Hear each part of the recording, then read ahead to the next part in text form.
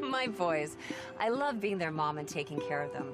One thing I'm always careful about is their sensitivities to certain ingredients in their foods. For Adam, that means watching just about everything he eats. For Scout, it means Blue Basics. Blue Basics is a limited ingredient diet for dogs with food sensitivities. It's made with proteins not common in dog foods and has no corn, wheat, dairy, soy, or eggs. With Blue Basics, Scout is definitely at his best. If your dog has food sensitivities, it's time for Blue Basics.